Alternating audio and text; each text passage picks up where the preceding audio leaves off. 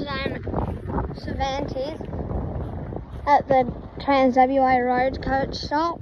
This one's even worse than Lancelin. It's a grass field next to a servo with a pole, and there's some bins here. I don't know if they move. I don't think they do.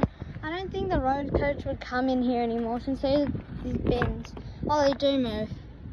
Yeah, it's a Tuesday, so they only have services on Fridays and Sundays.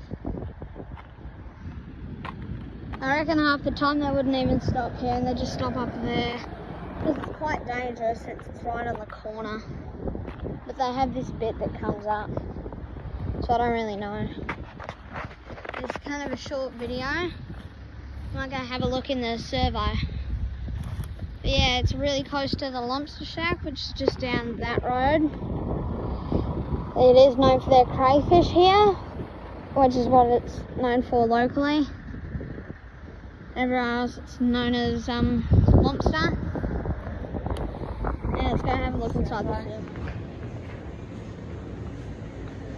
There's drinks, little cafe, a lunch bar area, stuff, food. Yeah, it's a good servo. It's good. There's some stuff. It's regional. There's this back door. That's the end of today's video, guys.